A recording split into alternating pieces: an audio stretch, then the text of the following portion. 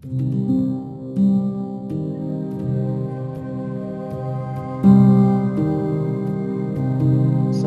to start sharing your slides, and I will briefly introduce you while you're setting up your slides. And then he was a postdoctoral fellow in Johns Hopkins in Reza Shadner's lab, and this is actually the time that we overlapped. I was a master's student at the time, and he was a postdoc, and we've done some, in my mind, some of the great works together.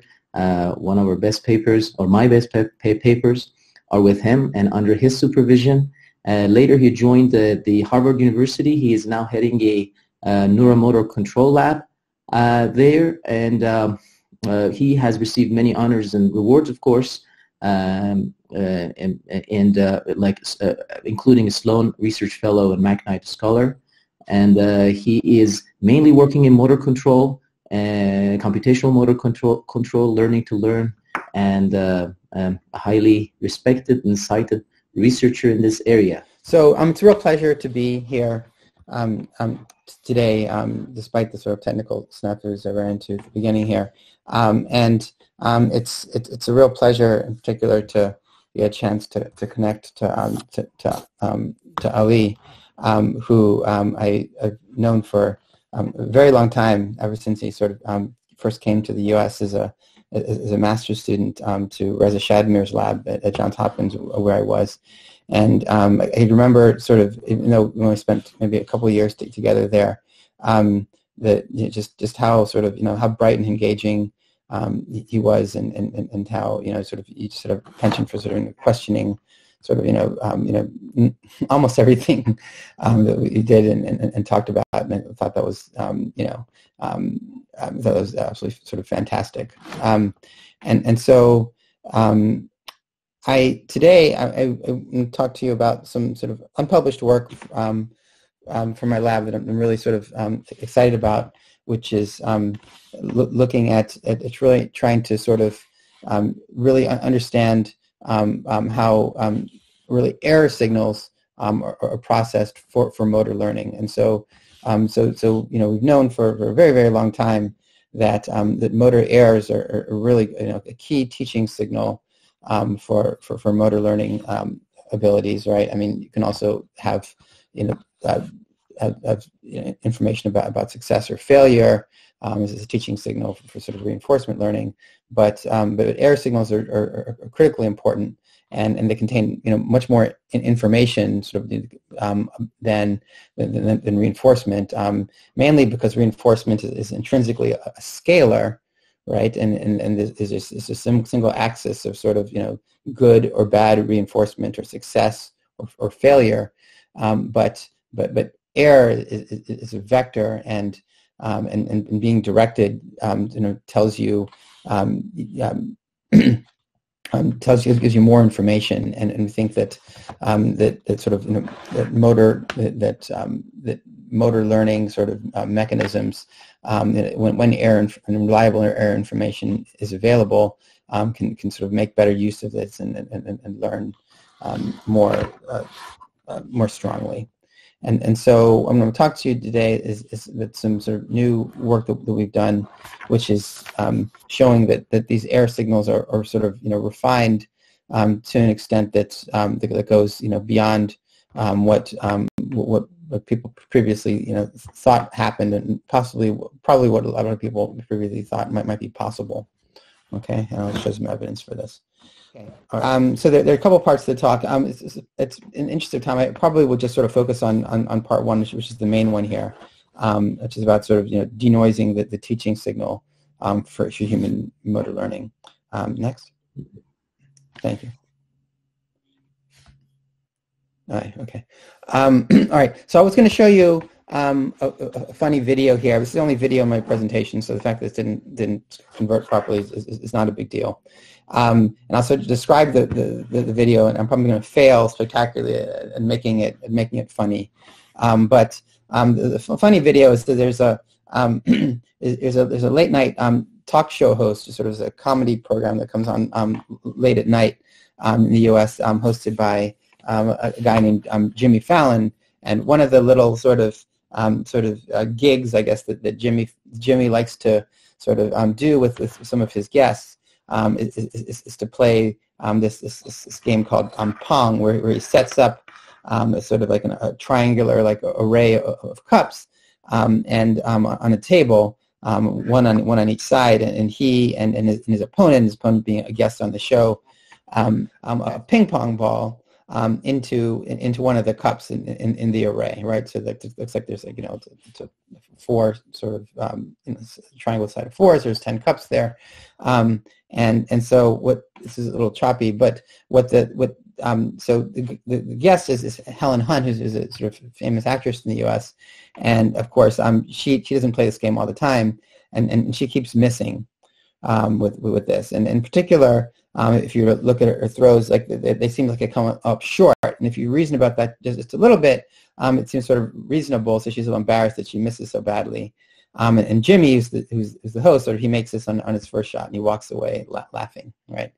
And this is all sort of in good-natured fun, but if you think about this for a little while, like, it makes sense that she might miss short, because a ping pong ball is really light, and a little bit sort of counterintuitively, because it's so light, you actually have to throw it harder than one think you might, because it's so light, it doesn't have very much momentum in the air, and it gets slowed down by wind resistance, more than most balls that we throw, right? And so next slide. Can you go to the next slide? Yeah. And so we can think about sort of analyzing, like, this air that she made, right? And so here's a little sort of schematic with Helen Hunt's hand, or anybody's hand, throwing a little white ping pong ball towards a cup. And so there's an array of cups there, so the game's a little bit easier than this. But you can imagine she's aiming for one of the cups, maybe in the middle or so. Okay, and then next. And so she's aiming for this cup, but if but when she makes the throw, right, even if her even if her execution was exactly as she intended it to be, so her hand motion was precisely what she intended, there could be what I would call an externally generated error, right, due to the fact that she's sort of unfamiliar with the weight of the ball and how that weight of the ball would interact in terms of its dynamics with the air and the trajectory that it would lead to, right? But of course, there can also be, next slide, an externally generated error, right? That goes on top of this internally generated error that is that comes from the fact that that when she moves her hand, it might not move like quite as fast as she wants it to, right? Or her hand might move a little bit to the right of where she intended, or a little to the left, or maybe moves a little bit too fast, right? And so what I'm trying to illustrate here over on the left side of the screen. All right, so if you look over on the left side of the slide, there's one dashed line that represents the motor plan of how the plan for the ball to sort of approach the cup and go right into the middle of it, right? And then there's another dashed line that would represent the trajectory due to some externally generated error, right? That was caused by the fact that the player has a model of how the ball is going to fly through the air that's wrong, right? And it could be because you just don't appreciate how the weight of the ball, or because they don't appreciate for that weight of the ball, just how much the wind resistance is going to impact the motion of the ball in the air, even though we've been throwing, most of us have been throwing balls all our lives to some extent, right? And then the gap between the middle dashed line and the solid line, right, could represent some internally generated error that's due to the fact that even when you try to do something physically, your body doesn't do precisely what you want, right? So I'm a big basketball fan, and in the NBA, of course, there are players who are incredibly good at basketball. They're amongst the best basketball players in the world, and they're highly sort of incentivized financially and otherwise, and they're primed to play as well as possible. And in general, these men, like, they practice and play, like, really intensively, right? It takes a lot of work to get this good, and they're also really talented. But the best players, right, can't sort of make even the sort of like the simplest shots every single time, right? And so, of course, when you're playing an active game of basketball, there are lots of reasons for this, because you have opponents and they're playing defense on you, and this makes it that you have to sort of change what you're doing on the fly, and make things difficult, especially if the defender is really accomplished. But even a simple shot like a free throw, right, where there is no defender, and you're doing the same thing over and over and over again, like, no one can do it perfectly all the time, right? So even Stephen Curry, who's the best free throw shooter in the NBA right now over the last several years, like, it's remarkable. He can make 94% of his free throws or something like this, but he still misses 6 to 8% of his free throws, right? And so this is sort of the internally generated error that I talk about. And so, and of course, in most of us, internally generated errors for making free throws will be like much larger than what Steph Curry's internally generated errors are. But even in the best individuals, like, this is substantial. Okay, and so if you want to sort of think through what's sort of going on here in a sort of an engineering kind of sort of flow diagram, what you can see is there's a box and arrow diagram here that starts with it says that, well, on top there's some sort of overall motor error, that this is IGE, internally generated error, plus externally generated error, right? If you could take this internally generated, this overall motor error, and then convert it to just externally generated error, showing the blocks below it, by trying to sort of subtract out a prediction of what the internally generated error is, right? And there's lots of reason to believe that the brain can make useful predictions of our motions, right? And so the idea behind this is that there are neural mechanisms that produce efference copy of our actions. So when we when we make motor actions, of course, the main sort of purpose of this action is to generate some motor output that flows down to our muscles and then creates movement or force, right? Or some combination thereof. But we know that when this motor output not only goes down the spinal cord and into our muscles, but also gets sort of broadcast throughout the brain, right? And this signal is called motor efference. So it's a signal coming from the central nervous system. This is called efference copy, where there's a copy of this that gets broadcast throughout the brain. And it's been shown in other sort of experimental settings that we have signals for motor efference that are sort of broad throughout the brain, and that these signals are used in especially in sensory processing. Okay, and so here we're suggesting that this efference copy is used in motor processing. People have thought this before, but in particular that you can subtract this this prediction of the motion based on efference copy from the ideal motion to get a prediction of your error. And this prediction of the error, of course, will just be prediction of this, so the internal contributions to error, the difference based on the difference between what your motor command actually was and what you intended it to be. Okay, and then you could use this to subtract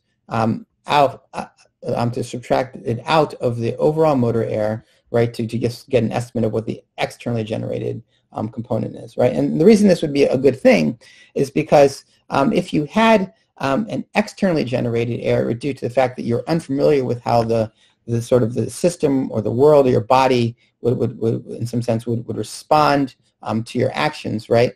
Then you would want to use that information to update your planned actions for next time, right? And upstate sort of the motor execution next time. But if there was an internally generated error that was due to some sort of some noise, right, that you can't control. So if you could control the noise that led to internally generated motor errors, then you would the first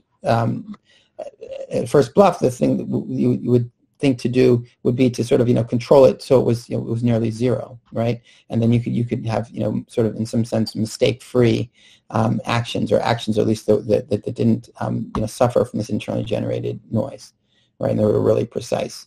But you can't. And to our best knowledge, these internally generated errors are really largely random from sort of one moment to the next, and certainly from sort of one movement to the next, which is several movements are often several seconds apart.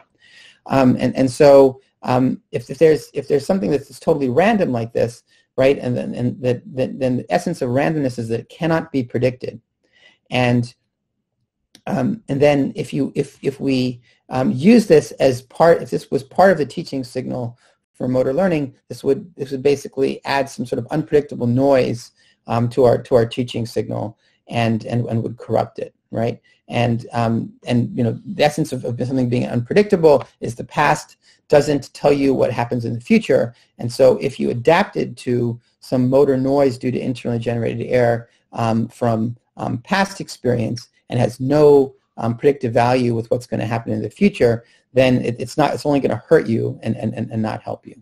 Okay, next slide. Okay, so here's just an illustration of this, and so in purple, the purple circle is the start point of a simple reaching movement from the start point to the end. And so next. And what I've shown here are two sort of trajectories, or two sort of hand motions, okay? And so in one hand motion, the hand moves almost exactly to the target, and in another, it might move off to the side, okay? And so next slide. Okay, and so for this motion that's off to the side, right?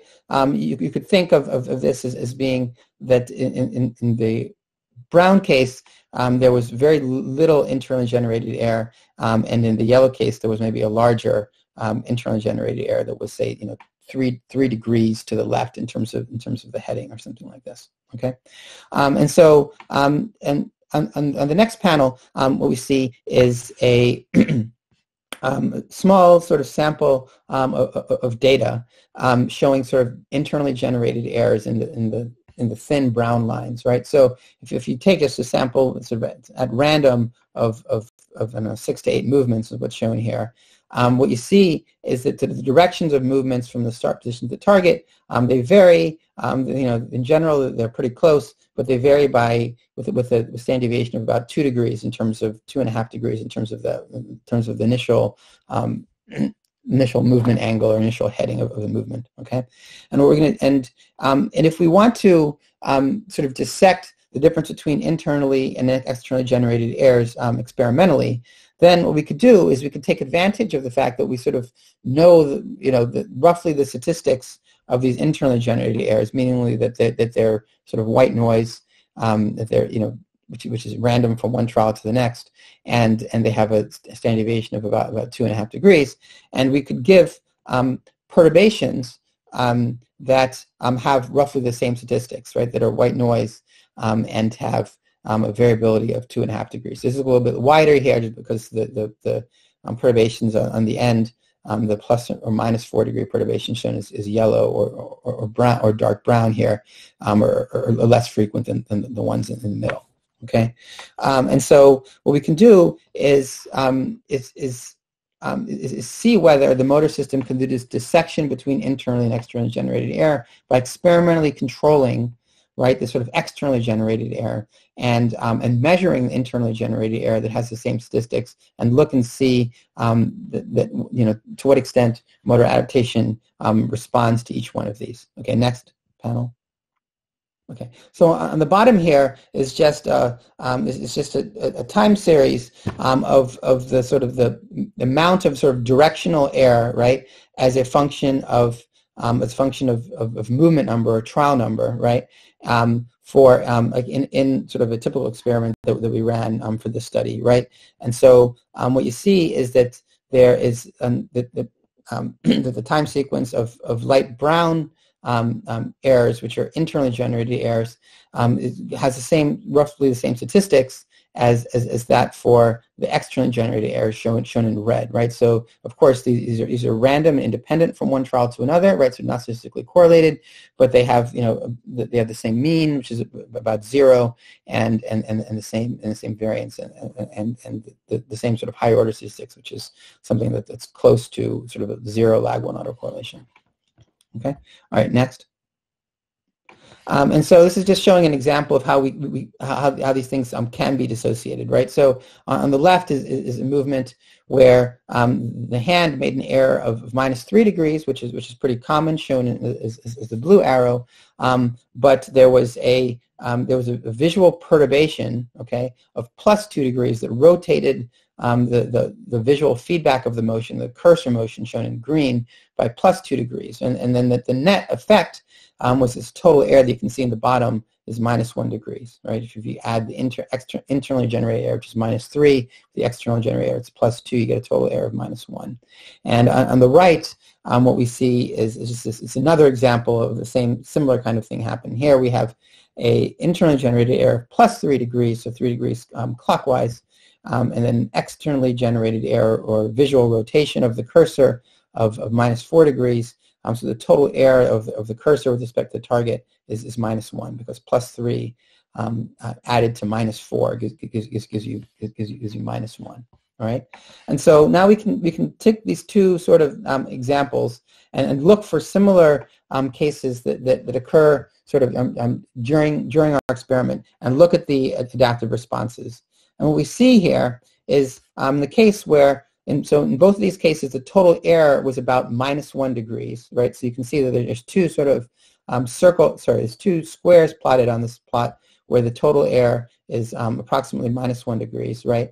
But in one case, this total error was generated by an external, for the top square, this total error was of -1 degrees was generated by an externally generated error that's yellow, which is -4 degrees, and an internally generated error, which is sort of dark blue, which is like +3 degrees, right? And for the bottom square, what you see is that this total error of -1 degrees was generated by an internally generated error of -3 degrees as opposed to +3 degrees, and an externally generated error of +4 degrees, right, giving a total of roughly -1, right? And what we see on the y-axis is the adaptive responses in these two cases were systematically different. Right, so it's hard to see here, but you can see error bars on this plot. Okay, and then next. Okay, so I was just showing you two data points from the experiment. In the experiment, what we did was have visual VMR, visual motor rotations or visual perturbations that ranged from -4 degrees to +4 degrees. I'm looking at the legend on the right side. Okay, and then there were internally generated errors that we didn't control. It just came from the person's own sort of sloppiness in their own movements that went from -3 in the left legend, going from -3 degrees in light blue to +3 degrees in dark blue, right?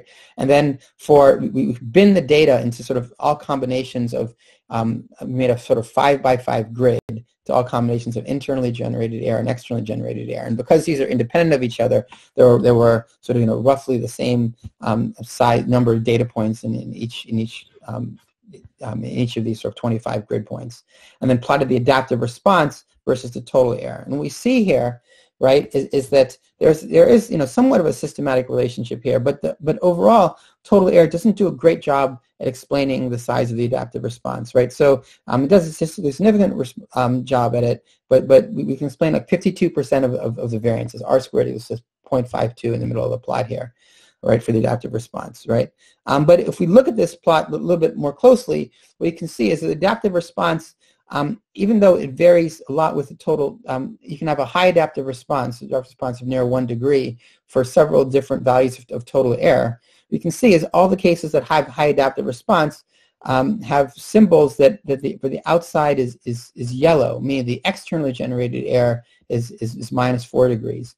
And then almost all the cases where the adaptive response is -1 degree, so near the bottom of the plot, have externally generated errors that are plus 4 degrees, shown in sort of in dark brown. And most of the cases where the adaptive response is near 0, so near the middle of the plot vertically, what you see is that the adaptive responses are, the externally generated errors are about 0 degrees, and this is sort of independent largely of what the internally generated error is. Okay, so next plot. So if we then plot the adaptive response as a function specifically of the internally generated part of the error, right? Note that the x-axis is changed here. Then what we see is that there really is like very clearly no systematic relationship between the size of the adaptive response plotted on y versus the internally generated error IgE shown in x here, right? And the r squared here is like 1%, right? And then the slope is 0.02 and not statistically significantly different from 0. But if we alternatively, next slide, plot the adaptive response as a function of the externally generated component of the error, so the size of the perturbation, right, then we see is a really, really strong, clear relationship, right, where we can account for 92% of the variance in the adaptive response by the amounts of the perturbation or the externally generated error, right? And this is, in a way, sort of, this is fantastic, right? It suggests that the adaptive responses are related to the perturbation that was levied rather than the error, right? But this implies, right, what we were sort of speculating on a couple of slides ago, that the motor system or the sensory motor system that is sort of doing this, generating this adaptive response, is somehow separating out this externally generated part of the error from the internally generated part of the error in terms of making your adaptive response, right? And so the idea is that whereas people sort of previously thought that adaptive responses came from sort of observed errors or close cousins of them, here we see that what you can do is you can refine these errors, right, by taking into account whatever your internally generated contributions to them are, so that we can really just sort of zero in on the externally generated components, right? Even when these internally generated errors are only like 2 or 3 degrees, like really, really small, right? We can effectively subtract them away, right? And the fact that you can do this well in terms of the fidelity of the adaptive response with respect to externally generated errors suggests that you can predict away these internally generated errors like really accurately, right? Because if you predicted them away inaccurately, then the sort of errors in your prediction would sort of outweigh the benefit of doing the subtraction, which is sort of a classic kind of mean variance kind of trade-off in statistics. Okay, next. So this left plot is just summarizing sort of a slightly different analysis, but so for the data shown on the left here, what we're doing is binning the data into this 25 grid points of IgE versus EgE for each individual, and showing the average across individuals for each of these squares. That's why you can see error bars on them, right?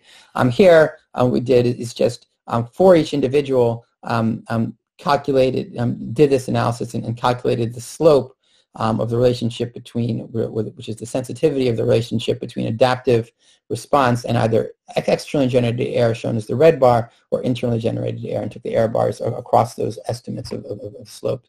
And we see is that for externally generated error, there's a slope or a sensitivity of approximately like 0.2, which means that about 20% of the error of the externally generated error that is estimated is turned into the adaptive response. So we show an adaptive response that compensates about 20% for an error experienced on every trial. Okay, but for internally generated errors is essentially 0. Okay, and then gray is just a control for when there's no visual feedback, and that's also not significantly different from 0.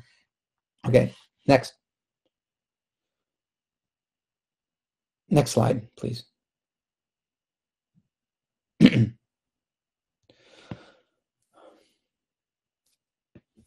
Okay, so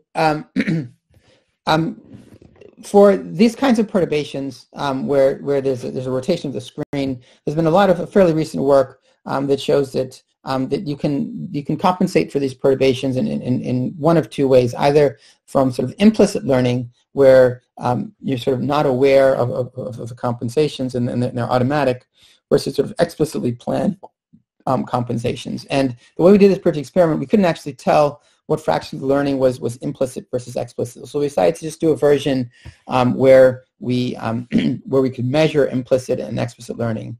Okay, and the idea here is that before each trial, we asked subjects to aim like where they thought they should move in order for their cursor to get to the target. So we told them loosely that that on different movements there was going to be a visual distortion of how the cursor moved with respect to your hand. Even though you couldn't see your hand in the task, there's going to be this distortion, and so they could maybe help themselves by placing an aiming marker at some place to compensate for what they thought the distortion might be.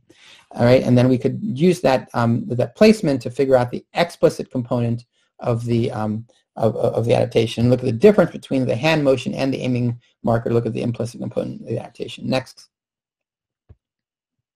slide. Thanks. Okay, and so if you do this, what you see is in this task where the errors are really small and these perturbations are really small and random from one trial to from one movement to the next, is that the adaptive response sensitivity for overall learning looks, pretty much like it did before, right? Where the responses are for externally generated errors are large, and for internally generated errors are really small, shown in blue. Next panel. But if you break this down, which you can do in this experiment, into components for explicit strategy learning and implicit learning, what we see is that on this particular experiment, there's almost no explicit strategy. So there's different sort of versions, ways you can sort of do this kind of motor learning, and you can sometimes see explicit strategies. Usually, when there's a consistent perturbation that's consistent from trial to trial, even though the rules for this haven't been worked out. And so in this case, where these perturbations are sort of white noise and small, what we see is there's very little explicit strategy. And so this dichotomy between sort of externally generated and internally generated error, we were seeing this for the implicit part of the motor learning, right? And because there was no explicit learning, we can't tell from this experiment whether explicit learning has the same dichotomy or not, right? But it tells us that implicit learning shows this dichotomy where this implicit learning is a response to externally generated errors shown in red versus internally and not to internally generated errors shown in blue. Next slide. Okay, so there's a related idea that's been put forward that's really sort of the prevailing theory for error-driven motor learning that's called sensory prediction error learning, right? And this has been propagated and sort of espoused in lots of papers, and there's a sort of a partial list here, okay? And the idea, next. Okay, and the idea is that sensory prediction error drives implicit adaptation, and motor performance error drives strategy, right? But I would submit that the evidence for this is somewhat thin. Okay, and I'm going to go through this right now really quickly. And so, sensory prediction error has been defined as the difference between an observed action and the prediction action. So it's the prediction error, the difference between what the prediction was and what was actually observed. And motor performance error is the difference between the observed action and the goal. So the error in performance, what you did and what you intended to do. Okay, next. Right. In contrast, right. This externally generated error that we've been sort of talking about here, which seems to sort of control motor adaptation in this last couple of experiments, is the difference between predicted action, okay, and the goal, right? And so the idea is that you would you would take the observed action, right, and then subtract out, right, some so the predicted sort of error in it, right, and then to get what the predicted action outcome would be, like once you subtracted out what you thought was caused by an internally generated error, and then subtract the goal from that. So it's different from both sensory prediction error and motor performance error. Next. Okay, and so the evidence for sensory prediction error comes from, primarily from sort of one study and some follow-up studies that did almost the same thing. And so here the idea was that was that in this paper by Mazzoni and Krakauer 2006, they showed that predicted actions sort of, included strategy. And in particular, what they did here was they had people do a visuomotor rotation experiment, but here the visuomotor rotation error was really large, right? So they had, I think, like a 30 or 45 degree rotation, and it was consistent, occurring consistently from one movement to the next. And what they did was they told individuals that this was going to happen. And next slide. Okay. And what they did was they gave them an aiming target, and they said, well, if you aim, say 30 degrees to the left of the goal, then the cursor that you're going to see is going to move towards the goal, right? And so people obeyed the instructions faithfully, and what resulted was that the cursor motion went straight to the goal, right? But what was interesting was that next slide is they continued to do this over the course of many trials. The cursor motion started off going straight to the goal, but then systematically deflected to the left of the goal, so that they were like overcompensating for the motion, right? So in the left panel, what you see is that if you didn't compensate at all, the cursor motion would show a rightward error, being to the right of the goal. But in this experiment where there was an aiming target, individuals started off with a motor performance error that was essentially 0, right? But then where the movement went straight to the goal, but then straight off to the left very consistently from one person to another, right?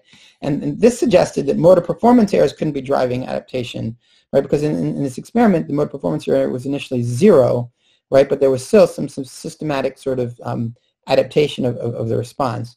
And what they thought was it was the difference between the predicted action. So the idea is that there might be some low-level prediction that even though, because you're not used to doing this kind of task, where if you're aiming off to the left, that you sort of in some sense predict the cursor is going to move that way, even though it is a higher cognitive level, that's not the case, right? And that error would be leftward, and so this preserved cursor motion is in the direction of that error, right? However, there is an issue with this interpretation, right? Next slide. Right?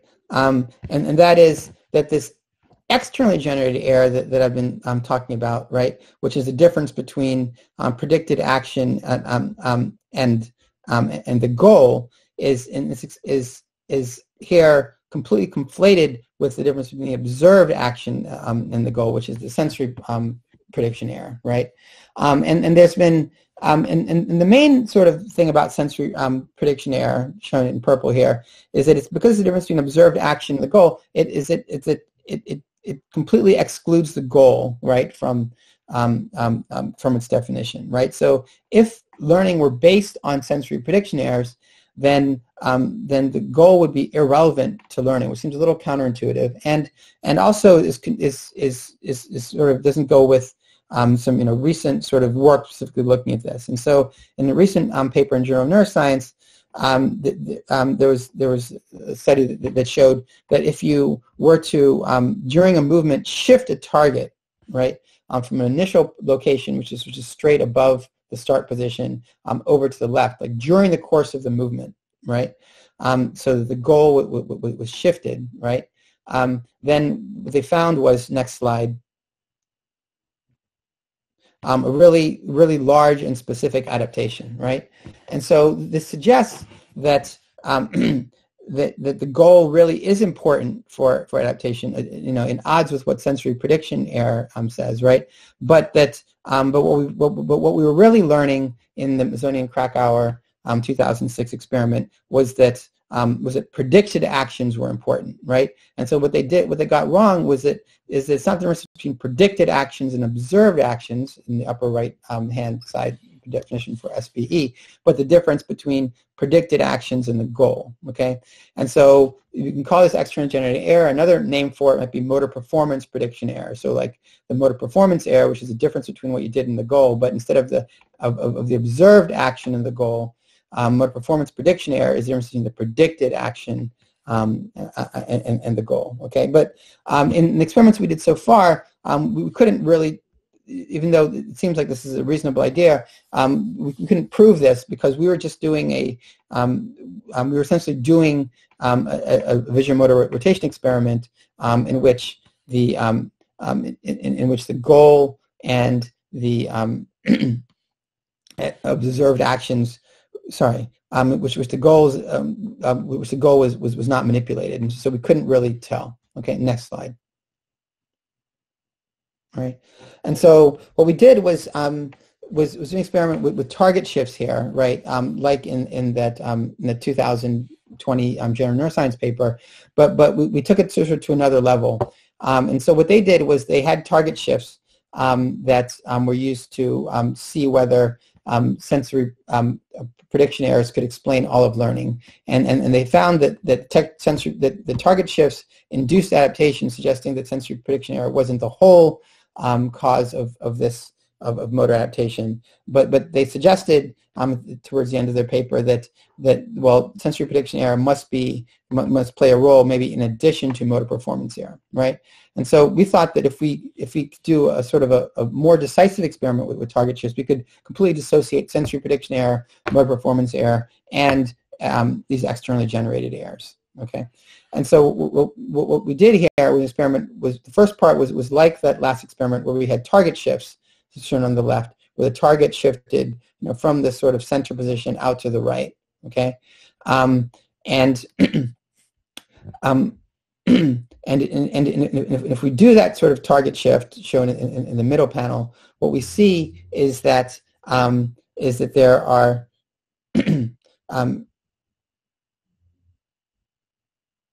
if we do vision, I apologize for this. If we have a vision motor rotation experiment, which is the first experiments that we did, we just rotate the target out, shown in the left. What we see is the cursor goes or skewed from the hand, right? When there's a rotation, and this causes both a sensory prediction error and an externally generated error. Okay, but if instead we have a target shift and zero visual motor rotation, then what you see is that that there is going to be no sensory prediction error because it's a shift in the target or the goal, and sensory prediction error doesn't depend on the goal, right? But there's going to be an externally generated error because this target shift is external to the body, and there's of course going to be a performance error because the hand or the cursor doesn't go to the target.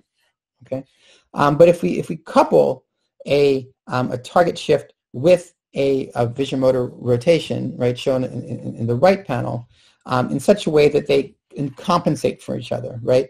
So if we shift the target, say 4 degrees to the right, okay, and then and concomitant with that have a 4-degree visual motor rotation, right?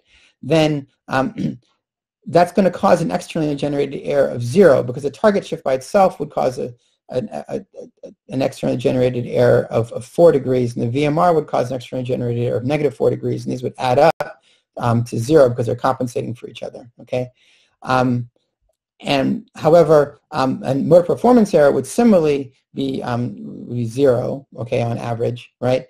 But the sensory prediction error would be really large because we predicted that the we predicted that the cursor would go straight up because you didn't know about the target shift or the VMR. Okay, and so here we can have cases where where we actually take like the sensory prediction error the same as the externally generated error. You can make sensory prediction error 0 while the externally generated error is material or large, or we can do the converse. We make the externally generated error 0 and the sensory prediction error material or large. Next slide. Okay, and so if you look at this first case where we did VMR, this is a replication of the previous results. What you see is the internally generated component of the error seems to not drive adaptive responses at all, but the externally generated component of the error drives these adaptive responses, right? So this is just replication of what we previously had. But in this experiment where these three types of perturbations, both the VMR, the target shift, and the coupled VMR and target shift are given sort of, randomly interleaved in the same experimental paradigm. Okay, next.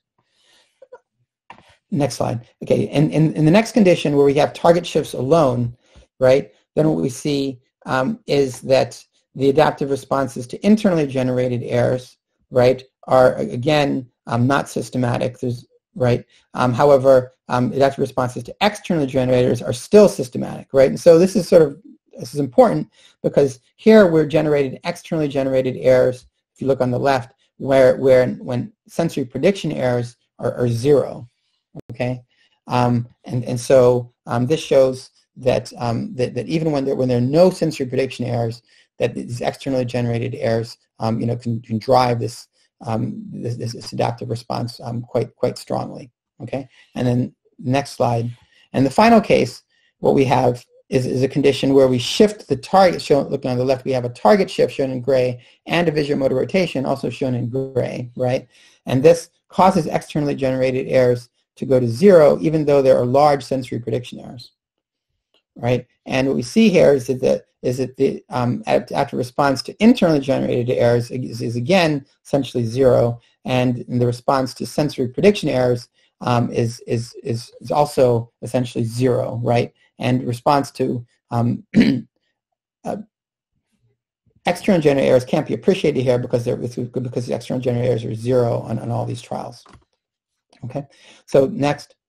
So if we put these results together, then what we see is a pattern of adaptation where visual motor rotation induces systematic adaptive responses to EGE. Target shifts give systematic responses to EGE, and this matched case where there are no EGEs produces no systematic response to either IGE, internal generators, or to sensory prediction errors. Next slide.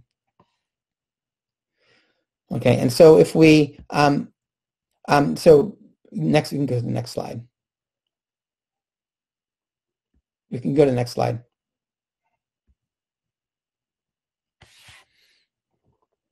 Oh, sorry, you can go back. I think you skipped over.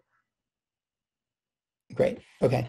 So what we see here, right, is a pattern of results here, right, across these experiments. If you look over on the left, where the VMR produces big externally generated errors, but no internally generated errors. Target shift perturbations produce big externally generated errors, but no internally generated errors, no adaptive responses to them.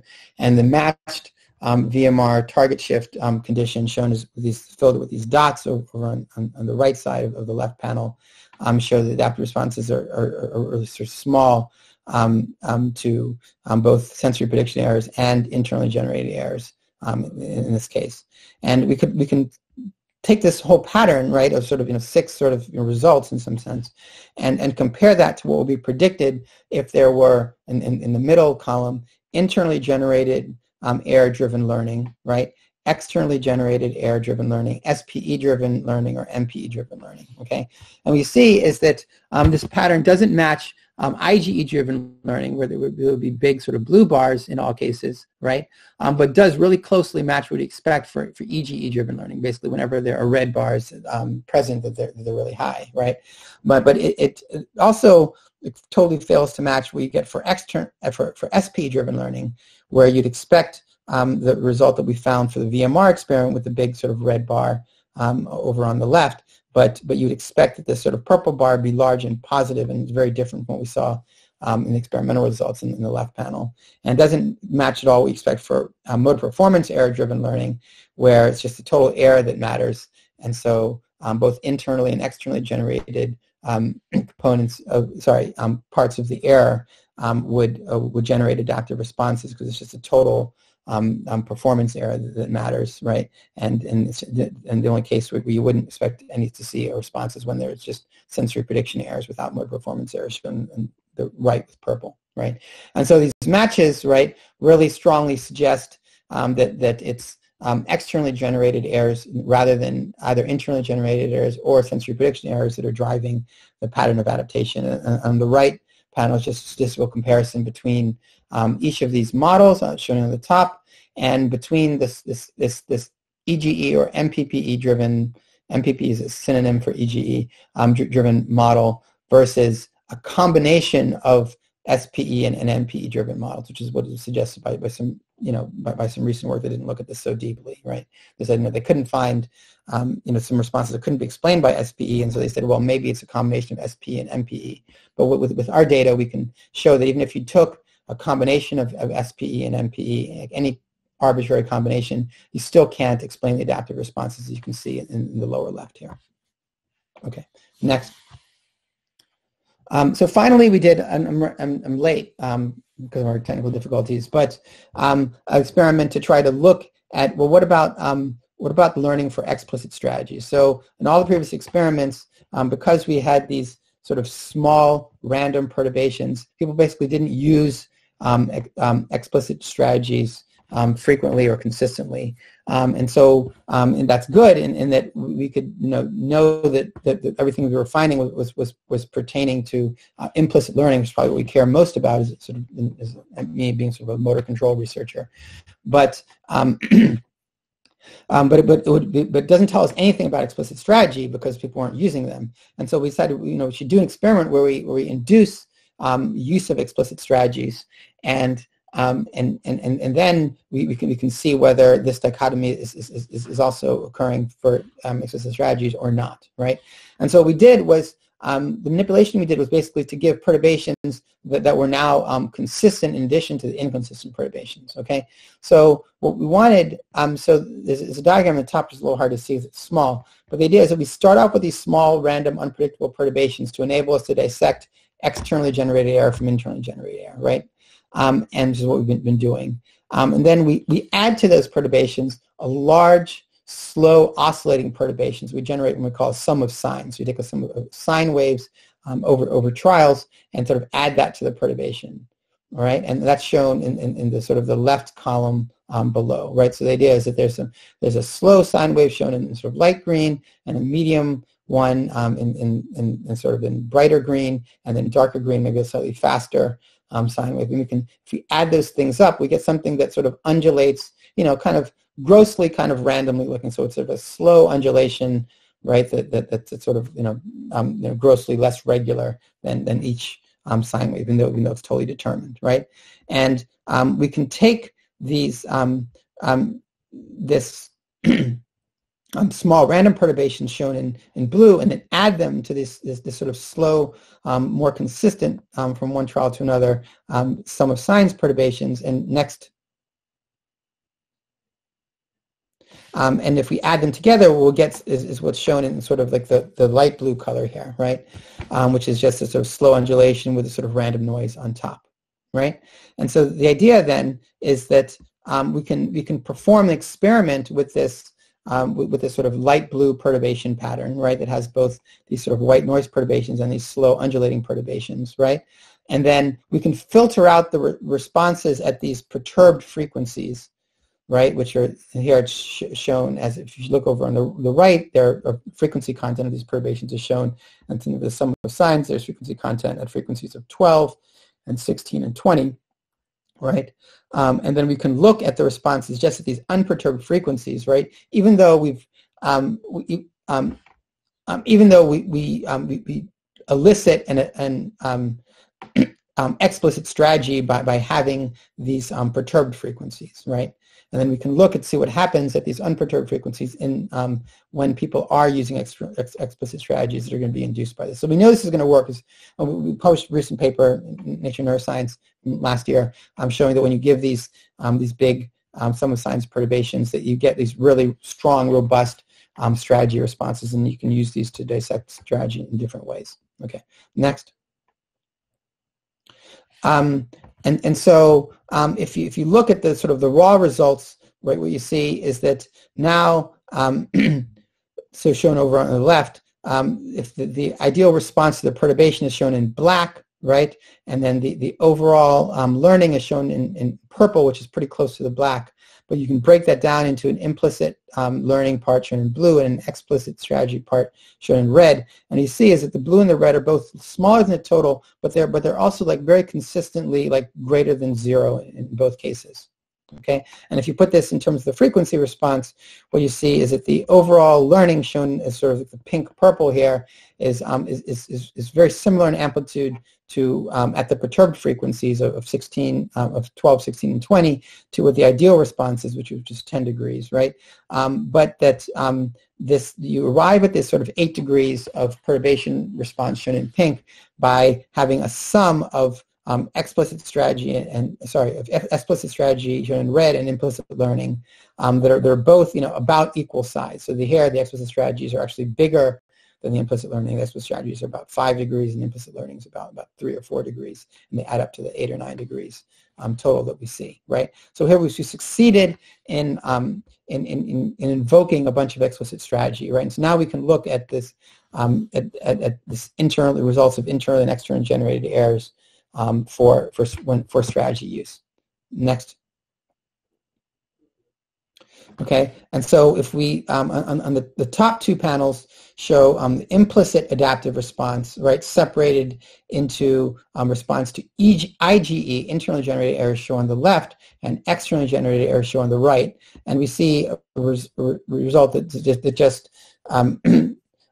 just mirrors our previous experiments where we're looking solely at implicit adaptive response. Okay, but now we get to sort of look at data on the bottom row for explicit adaptive response, right?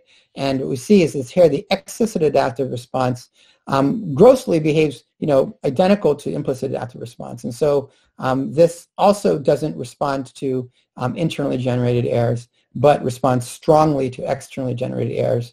And the slope of the relationship, okay, and the strength of the relationship are about identical. You can see the insets on the plots, right?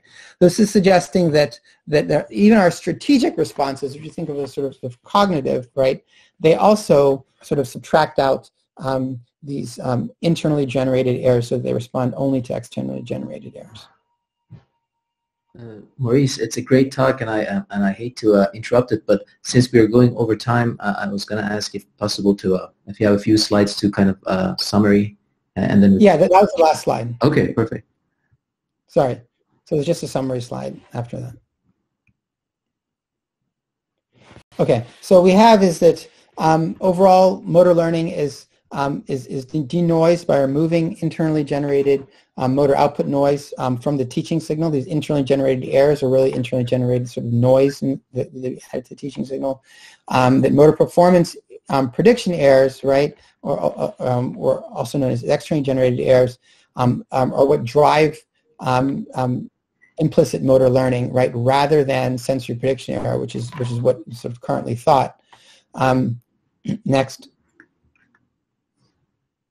That these motor performance prediction errors or externally generated errors rather than motor performance errors are what drives strategy learning, which is what we just showed on the very last slide. Okay, and I apologize again for going over time because it's technical problems, and I'm happy to take questions either specifically about the presentation or in general that was suggested for the discussion period. Okay, perfect. Thank you so much, Maurice. It was a great talk, and again, ingenious designs as usual. Okay. First question is from Mr. or Ms. Tagizada. Question says, I'll just read the question aloud so I can think about it. Thanks for the interesting talk. Is there any indication that internal and external generated errors are encoded / detected in different brain areas?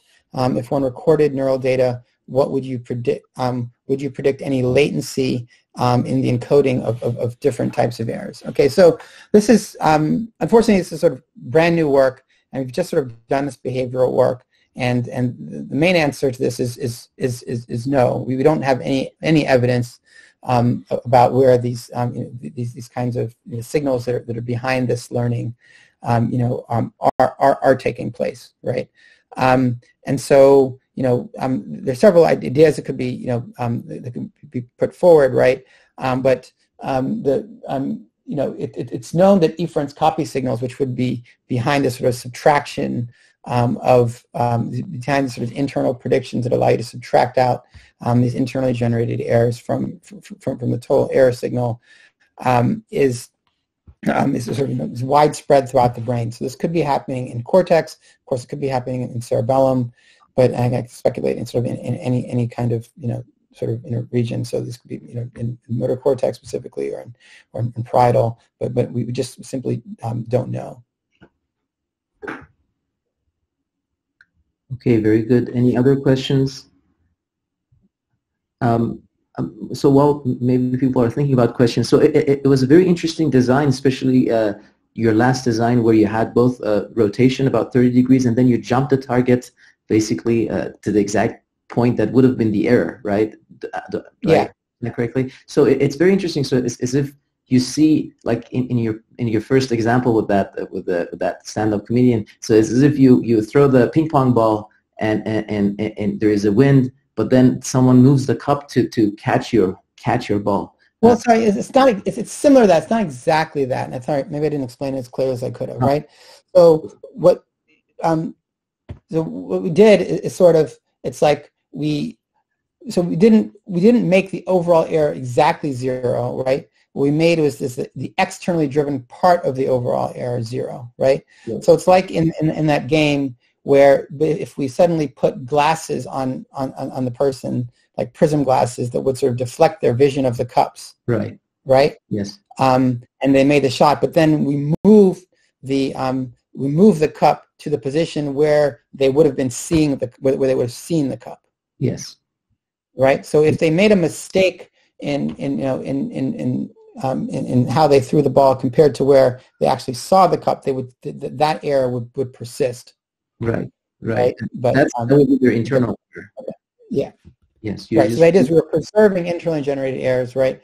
But doing manipulation that would zero out externally generated errors, yet have a big fat sensory prediction error. Right, but so in a way, I thought that initially I thought the result is very interesting, but then when I thought about it, I thought maybe it's also kind of trivial because you don't have any error. You get to the goal. So why do you have to drive learning? The only thing is that you might be very surprised that the target jumped where you didn't expect it. So if I'm wondering, right? So it's only in some sense, like from an outside perspective, you could say, well, yeah, maybe this is, you're generating an error that doesn't matter or something like this, right? In terms of, you're surprised that your hand went differently than you expected, but in terms of how well you did, it didn't really change anything, right? Yeah. And so this is really only critical if you sort of, if you believe in sensory prediction errors from the beginning,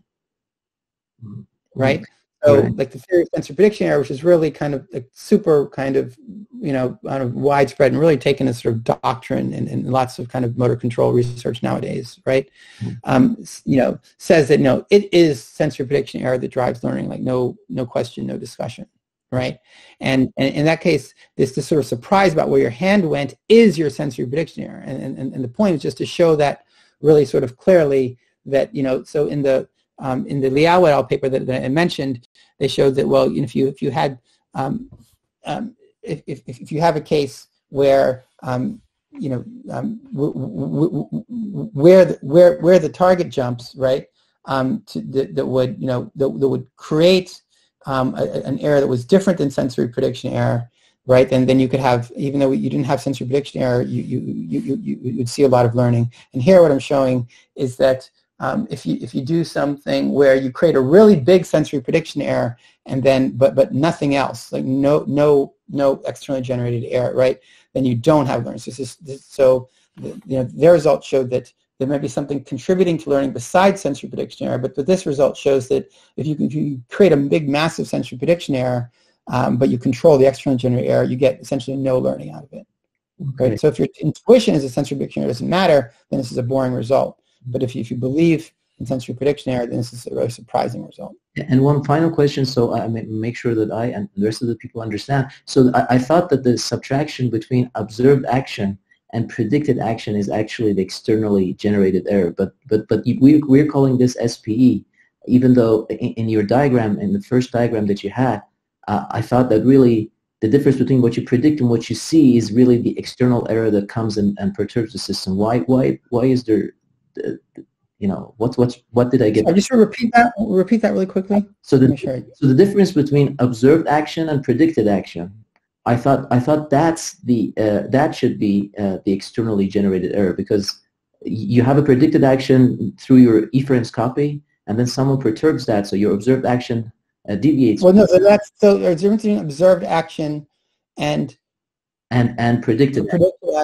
Shouldn't that be? That's externally generated error, right? But I thought you called that SPE. Oh, so remember this prediction here that I'm talking about is the prediction that's sort of denoising, like, you know, with respect to like the inconsistency of your motion, right? So if you're, you know, if you somehow, when the ball leaves your, if you're shooting free throws, when the ball leaves your hand, if somehow you know that you didn't shoot it as forcefully as you should have, that you kind of predicted it to hit the front rim, right? And then you actually saw it hit the front rim, then you wouldn't be surprised, right? And so that means the ball is not acting differently than you thought it would, right? So there's no externally generated error there. Like there's no wind, for instance, that pushed the ball away, or there's no, like, you know, miscalculation about like how the ball would travel through the air. Okay, so I thank you again, Maurice, for coming and the speech. We're going to have 3 oral